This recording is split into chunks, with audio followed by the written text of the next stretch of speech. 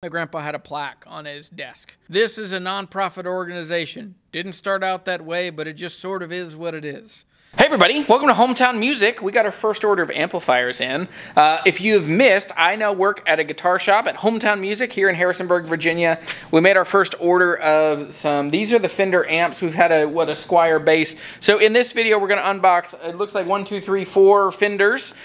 These are the Mustang, the LT40, the Champion 50, and then some just really fun solid state amps. So if you're in the market, these are going to be fun. These are ones that we haven't tried, and it's a kind of amp I haven't been that plugged into in the last couple of years.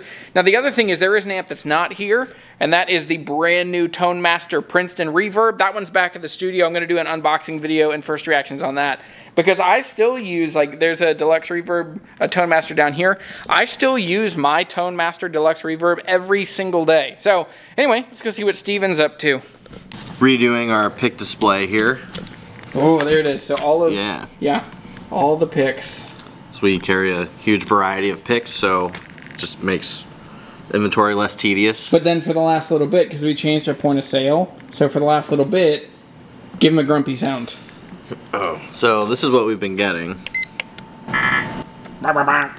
Yeah, so trying to get rid of that. This footage will be sped up anyway, hopefully, maybe.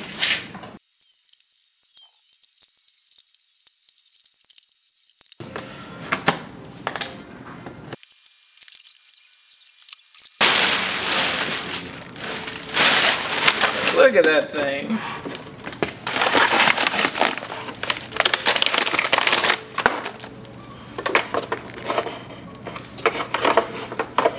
June 17th, 2022. This one did its final inspection.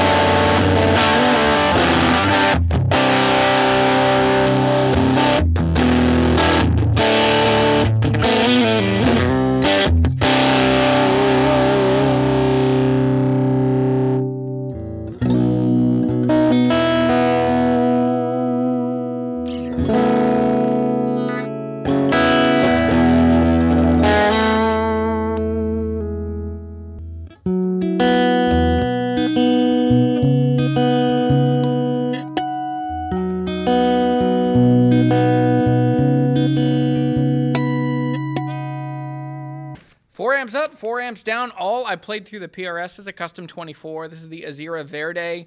This is also the 08 version, which gives you the 2 coil taps. I'm having a bit of a moment with Paul Reed Smith. I think the total winner out of the 4 of these was the first one, the Champ 20. I remember selling this. I used to sell this amp when I worked at another guitar shop, and it was always fine. It's that, or it's, you know, it's okay. It's better than the tiny little Champs, but usually they just don't sound that good. This one genuinely sounds really exciting and wonderful. A thing they've either added since I sold them originally or they've just made a lot better is the actual modeling in the amp, and they just stick to their, well, not all of them, but they stick to like their main 2 amps, which they give you a tweed deluxe kind of sound and then a black face, and they're going to pull like a Princeton, that kind of tone. And on the first one, on the 5E3 kind of amp, it really sounds like fizzy and just like a tube amp that's ready to blow up, and it's awesome. It sounds really cool, and I think it's cool to get an amp for beginner, like entry-level kind of guitar players that actually sounds like a cool and iconic amp. So like, yeah, this one's $129 for the Champ. So to me, this one is, we're going to sell a lot more of these because I think it's awesome. And I immediately think like, okay, that's a great amount of amp. Sounds good. And also fills up a room. All of these, we turned them up kind of, well, I turned them up as loud as I thought was reasonable. And they filled this whole room. I could hear the guitars kind of humming after we finished playing them. So Champ 20, total winner. I would give it like an 8.5 out of 10. We're next door to a recycling center, so if you hear like clanging, gonging, it seems like there's a bunch of pipes being thrown around over across the parking lot. But the second amp that we went through was the LT40, which is a brand new amp. It's directly meant to compete against probably the Yamaha THR, the Positive Grid Spark, that same kind of desktop amp. Now, there are huge advantages to this kind of amp. Number one, it's a lot smaller. Number two, it uses a different kind of speakers. And so with these little 4-inch drivers, you get a lot more fidelity, bass, treble, that sharpness, and that crispiness of the high end. So it works out a whole lot better. Now, to me, this amp, I'll lead with the fact that this amp it's complicated. There's an app, and there's a USB, and there's a bunch of ways to plug it in, and there's also a Bluetooth speaker. So it's probably overwhelming to a beginner, but this one it's $199, which that is, Yamaha THRs are now like $350 if you're looking for them used. So to me, that's a really exciting thing.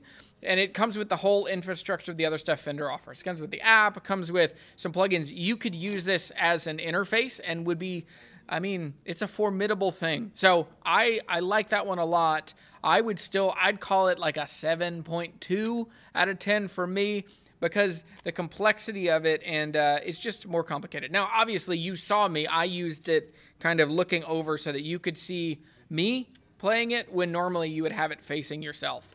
But it sounds good, plays well. It's super light, and I think at that price point, it is a clear kind of winner in this line for that size, that shape, those features. So exciting.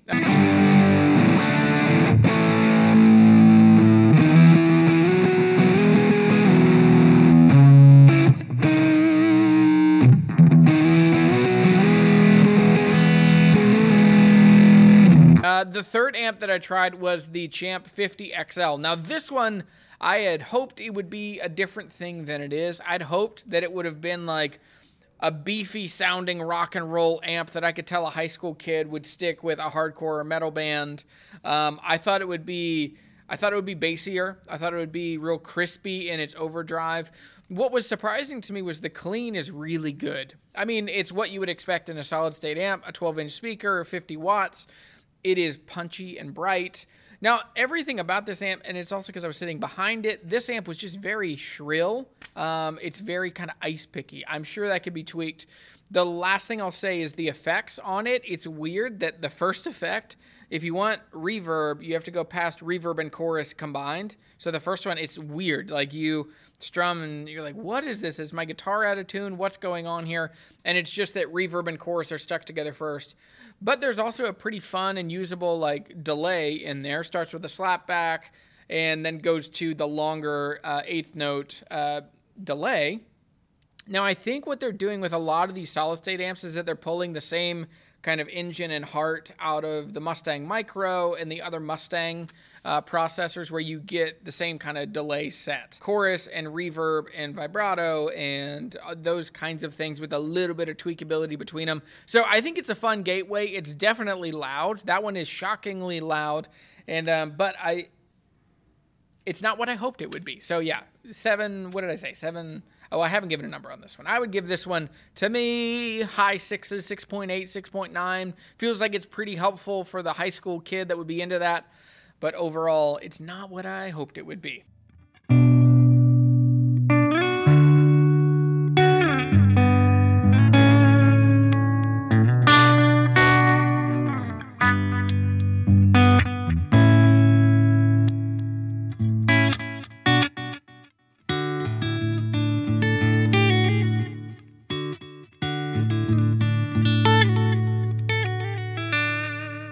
Now, the last one, which is a tried and true rock and roll machine, is a tiny little tube amp, and this is the Pro Junior. This is the limited edition V4, and so with this, it is just a badass, powerful little thing, and it roars. I mean, from the get-go, from the jump, especially with a humbucker guitar, it's overdrivey and bitey. So yeah, so that's the Pro Junior. That one is $649. Now, it is the only tube amp in this list. It is the most expensive in this list, and that's why I saved it to last. To me, this is this is the bare bones of what you would want if you want a traditional style guitar, a traditional style amp. If you want something that would overdrive, give you tube overdrive, I'm a big fan of this. Now, I wish that it was, that's what I don't like about it, is the exact thing why people would love it. It does not stay clean very loud. As soon as you get it loud enough to fill the room, it's overdrivey and bitey, and there's not a whole lot of taming it because you just have the tone. Like, it's volume and tone, and so you don't have a whole lot. And what I found myself doing was using the volume knob on my guitar a lot. But this is a powerful duo. Now, this is not all the amps that we're going to sell, but I do think that these are the first 4 that we picked. Now, there are a couple more that are coming, and we'll make more videos, but we're figuring out how to run a guitar shop. Now, we're not starting new. This is a guitar shop that's been around for 23 years. And so with Chuck, he's been amazingly gracious to help and to be around. And these were a couple that he thought, you should try, you could get into this, and we probably would know some high school kids and younger players that would be into these. So it's all of this dance. And so thanks for watching, thanks for subscribing. We're trying to figure out how to run a guitar shop, and we're also trying to work it out to where we can share and bring you along as we do it. One of the things for this is that to be a Fender dealer or to be any kind of dealer, there are pretty big expectations from those dealers for you, for what you should stock and what you should have available, and to meet certain criteria and to make sure that it makes sense. So if you're in the Valley, if you're in Virginia, if you're in North Carolina, D.C., if you want to jump on a plane, come hang out. We had Morgan came and hung out last week. So thanks for watching this video. I'm Jeremy, that's Steven, and this is Hometown Music. See you later.